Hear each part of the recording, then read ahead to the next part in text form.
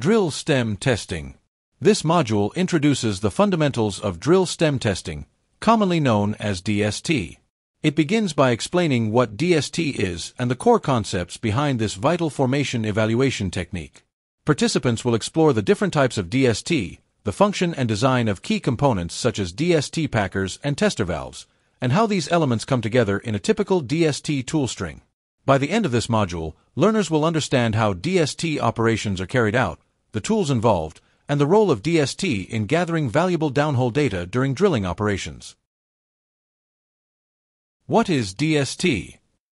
DST, drill stem testing, is a temporary completions with different combinations of downhole tools run on drill pipe or tubing. DST is designed to determine the productivity and fluid properties prior to completion of the well. It is used equally to control the well during dynamic test operations. DST concept. The primary DST functions, whether conducted in open hole or cased hole wells, are 1. Control well flow. 2. Isolate the target zone. 3. Convey fluid to surface. 4. Acquire downhole data. The three basic equipment of a DST consist of a string, a packer, and a valve. The string, generally made of tubing and drill pipes, channels the flow to surface. The packer is a rubber element to isolate the zone to be tested. The valve provides a method of controlling the well near the reservoir. The three basic pressure involved in a DST are the hydrostatic pressure pH, the formation pressure PF, and the cushion pressure PC. Generally, the relationship among these pressure is pH greater than PF and PF greater than PC. The packer isolates the formation from the annulus. The two pressures, pH and PF, must be isolated from one another. The tester valve controls the formation, shuts the well downhole to minimize wellbore storage effect, isolates annular fluid from the cushion while running in hole to prevent U-tubing, and provides a seal for pressure testing the string. After the packer is set and sealed, the tester valve can then be opened and hydrocarbons can be produced to surface. This will occur only if cushion pressure, PC, is lower than the formation pressure, PF. During the initial phase of the test, the wellbore fluids, and later, the mud or drilling fluid that has invaded the formation in the vicinity of the wellbore, flow to surface. This is known as the cleanup period. The cleanup is complete when the well effluent at surface is reservoir fluid that contains no mud particles or cuttings. Once the cleanup is complete, the main flow period can be maintained for the planned duration during which downhole pressure measurements and surface flow rates are recorded. At the end of the main flow period, the tester valve is closed. Formation pressure builds up against the valve while downhole pressure measurement continues recording. The general steps for ending a DST are 1. Open the reverse circulating valve and reverse out to flush hydrocarbons from drill pipe or tubing. 2. Close the reverse circulating valve. 3. Open the tester valve. 4. Pump mud into test string to kill the tested interval. 5.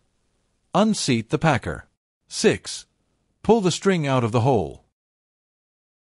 Types of DST. Well configurations.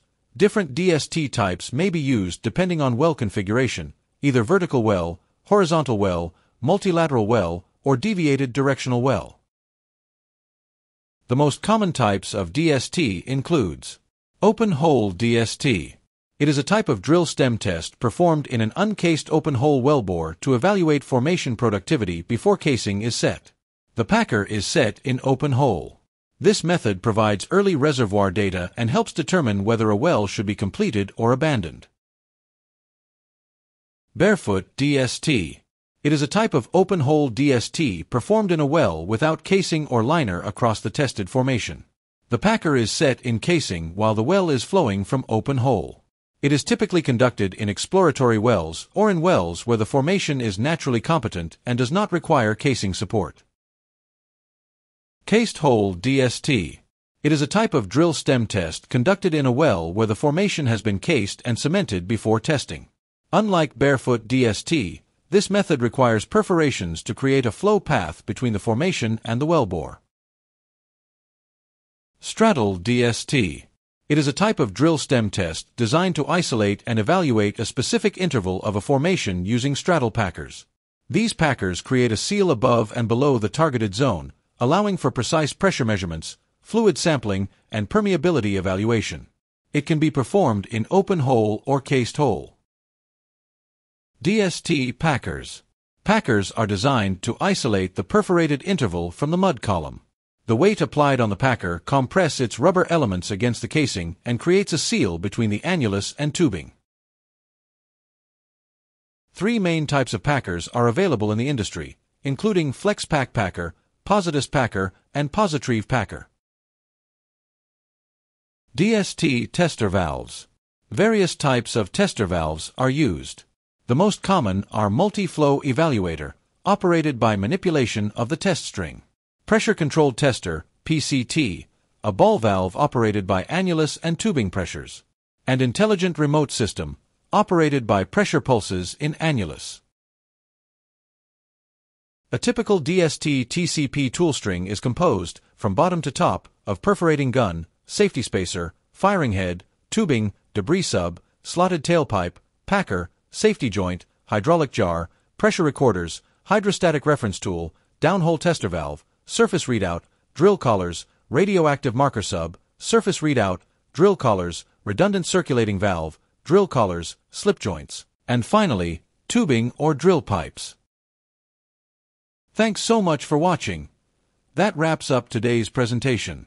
If you enjoyed it, don't forget to like and subscribe. It really helps us keep creating more content like this.